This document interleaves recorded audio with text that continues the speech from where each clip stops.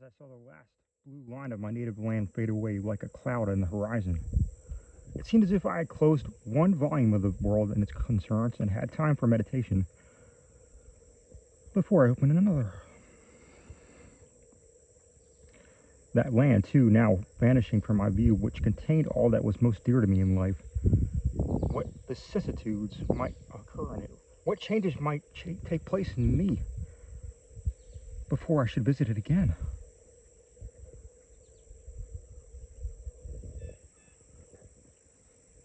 Who can tell when he sets forth to wander whether he may be driven by the uncertain currents of existence, or when he may return, or whether it may ever be his lot to revisit the scenes of his childhood? Such were the dubious thoughts that had passed like a shade across my mind many years since, as I lost sight of my native land on my voyage to Europe. Yet I had every reason for bright anticipations. I was buoyant with health, had enough of the quote-unquote world's gear for all my wants, was on my way to visit the fairest scenes in Europe, with the prospect of returning home in a few years.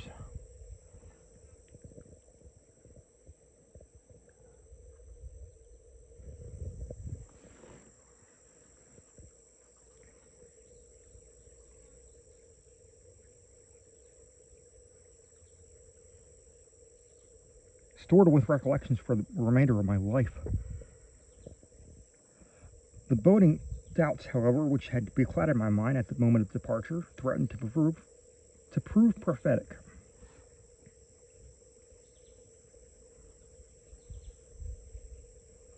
Years and years elapsed, yet I remained a voluntary exile from my home. Why did I make it so? The question has often been asked, for once I will make a brief reply. It was my lot, almost on landing in Europe, to experience a reverse of fortune which cast me down in spirit and altered the whole tenor of my life. In the midst of perplexities and humiliations, I turned on my pen for solace and support. I had hitherto exercised it for amusement. I now looked to it as my main dependence, resolving, if successful, never to abandon it for any prospect of worldly gain, nor to return to my friends until by my literary exertions I placed myself above their pity or assistance.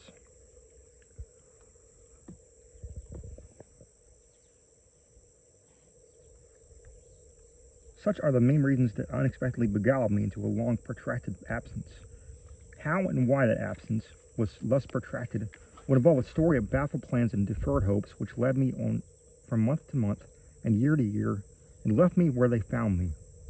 Would involve, in short, the checkered story of my humble concerns of precarious feelings, and I have shrinking repugnance to such an exposure. Suffice to say, that was my path, which many are apt to think was a flowery one, was too often beset by thorns, and that at times, when I was supposed beguiled by my pleasures and splendors of Europe, and, quote, treading the primrose path of dalliance, quote unquote, I was in fact shut up from society, battling with cares and perplexities, almost struggling for subsistence. In the meantime, my lengthened exile subjected me to painful doubts and surmises. Some who really valued me supposed that I was dazzled by the factitious splendors around me.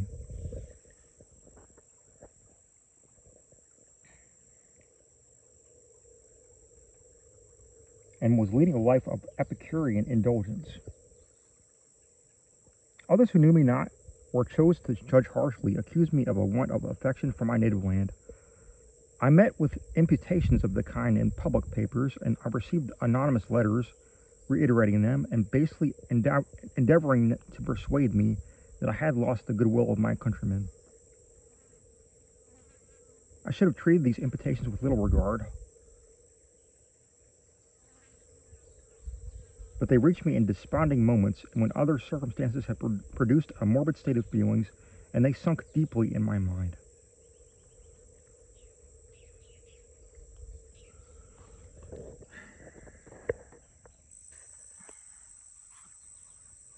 the literary undertakings in which I was engaged on, and on which I depended for my maintenance, required a further absence from my country.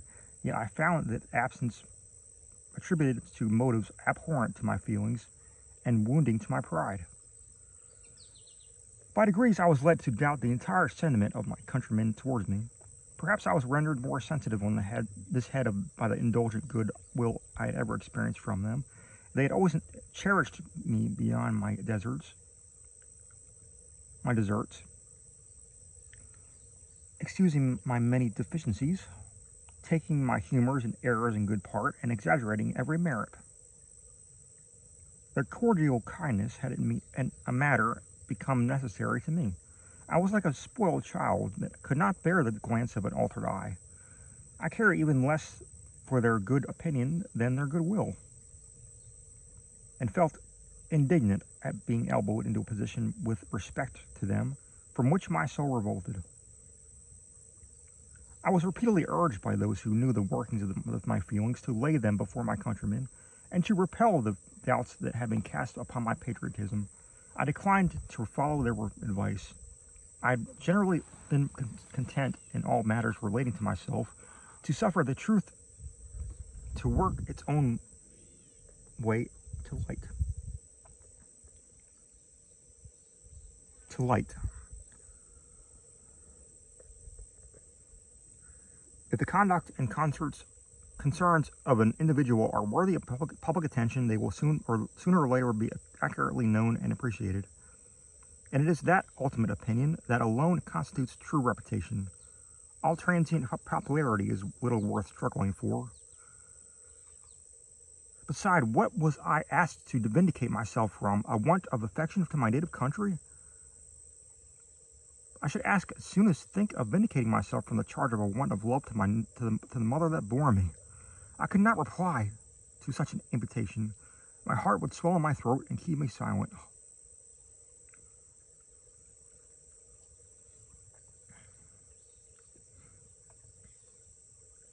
Yet I will confess that the arrow which had been planted in my heart rankled and festered there. The corroding doubt that had been infused in my waking thoughts affected my sleeping fancies. The return to my country, so long anticipated, became the constant subject of harassing dreams. I would fancy myself arrived in my native city, but the place would be so changed that I could not recognize it. I would wander through strange streets, meet with strange faces, and find every strange thing around me. Or what was worse, I would meet with those I loved, with my kindred, and the companions of my youth, but they no longer knew me, or passed me by with neglect. I cannot tell how often I have wakened from such dreary dreams, and felt a sadness at heart for hours afterwards.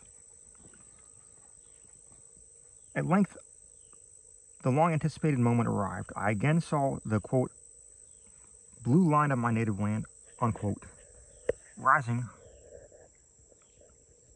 like a cloud in that horizon where so many years before I had seen it fade away.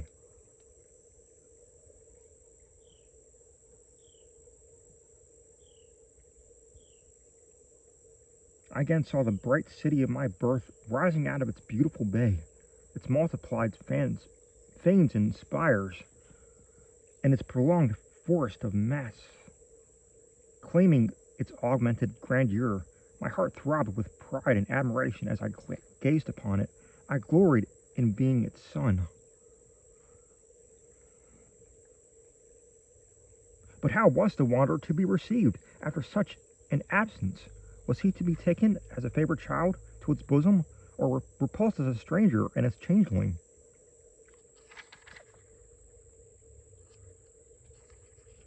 My old doubts recurred as I stepped upon land. I could scarcely realize that I was indeed in my native city, among the haunts of my childhood. Might not this be another of those dreams that had so often beguiled me? There were circumstances enough to warrant me such a surmise. I passed through places that ought to be familiar to me, but were all changed. Huge edifices and lofty piles had sprung up in the place of lowly tenements. Old landmarks of the city were gone. The very streets were altered. As I passed on, I looked wistfully in every face. Not one was known to me. Not one! Yet I was in Haunton, where every visage was once familiar to me. I read the names of every door. All were new. They were unassociated with any early recollection. The saddening conviction stole over my heart that I was a stranger in my own home. Alas, thought I, what had I to expect after such an absence?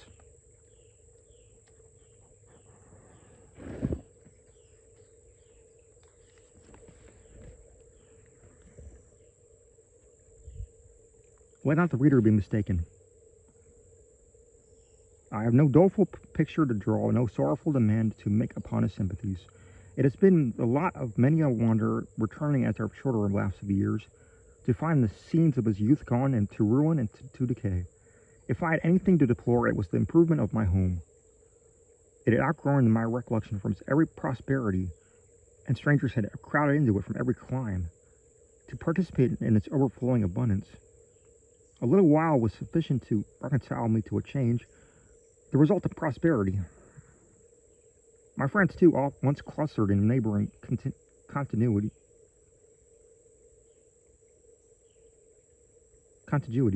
in a moderate community, now scattered widely asunder over a splendid metropolis, soon gathered together to welcome me, and never did wander, after such an absence, experience such a greeting. Then it was that every doubt vanished from my mind. Then it was that I felt I was indeed at home, and that it was a home with a heart. I thanked my stars that I had been born among such friends. I thanked my stars that I had conducted me back to dwell among them while I had yet the capacity to enjoy their fellowship. It is the very reception I had met with that has drawn me from me these confessions. Had I experienced coldness or distrust, had I been treated as an alien or from the sympathies of my countrymen, I should have been buried my wounded feelings into my bosom and remained silent.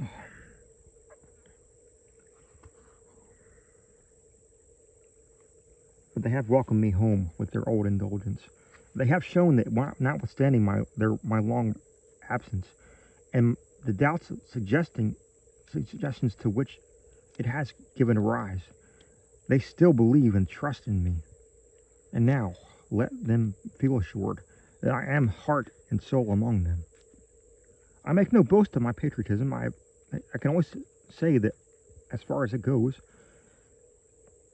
it is no blind attachment. I have sojourned in various countries and have been treated in them as above my deserts, and the remembrance of them is grateful and pleasant to me. I have seen what is brightly and best in foreign lands, and have found in every nation enough to labor and honor, yet with all these recollections living in my imagination and kindling in my heart, I look around with delightful exultation upon my native land.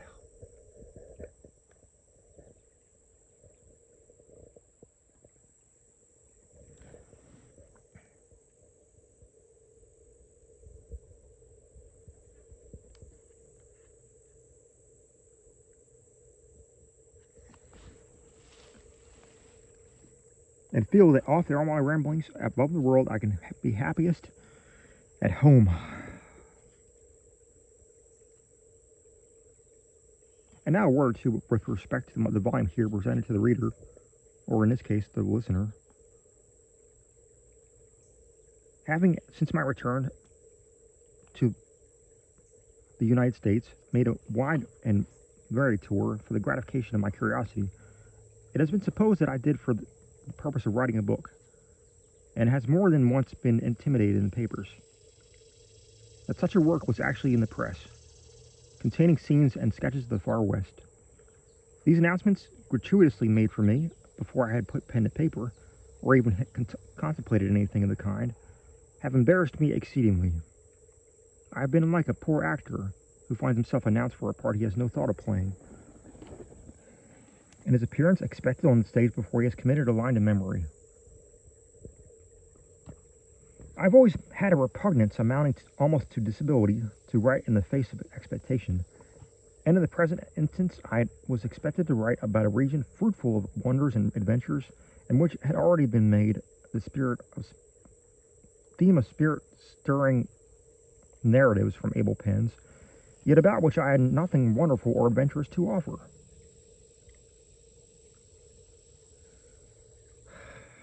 Since such, however, seems to be the desire of the public, and that they take sufficient interest in my wanderings to deem them worthy of recital, I have hastened as promptly as possible to meet in some degree the expectation from which others have excited.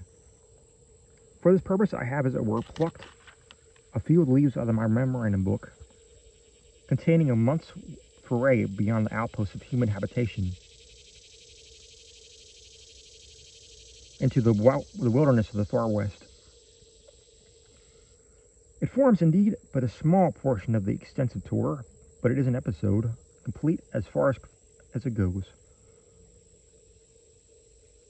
As such, I offer it to the public with great diffidence.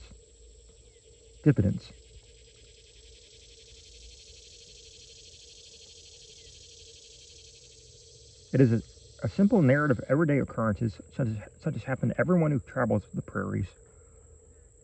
I have no wonders to describe, nor any moving accidents by flood or field to narrate, and to those who look for a marvelous or adventurous story at my hands, I can only reply in the words of the weary knife grinder. Story? God bless you, I have none to tell.